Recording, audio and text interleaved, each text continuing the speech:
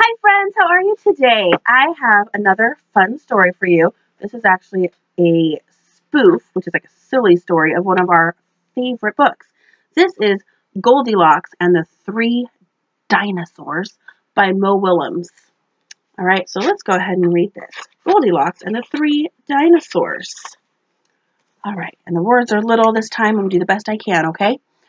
Once upon a time, there were three dinosaurs. Papa Dinosaur, Mama Dinosaur, and some other dinosaur who happened to be visiting us from Norway. This is Home Sweet Dinosaur Home.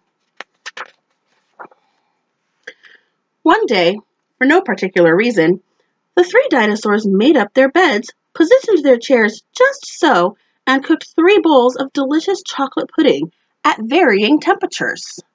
Varying temperatures, that means some were hot, some were cold, some were just right. "Oh boy," said Papa Dinosaur in his loud, booming voice. Oh, so it was more like, "Oh boy, it's finally time to leave and go to the, someplace else." "Yes," continued Mama Dinosaur, "I sure hope no innocent little succulent child happens by our unlocked home while we are, someplace else." Then the other dinosaur made a loud noise that sounded like a big evil laugh, but was probably just a polite Norwegian expression. Ha ha ha ha ha ha.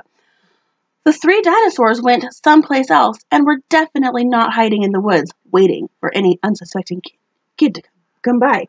My goodness, I have to sneeze. I am so sorry, friends. I had to sneeze and it won't come out. Oh no. Sure enough, 5 minutes later, a poorly supervised little girl named Goldilocks came traipsing along. There she is, a little Goldilocks. You know her, don't you? Just then, the forest boomed with what could have been a dinosaur yelling, "Gotcha!" But I'm pretty sure it was just the wind.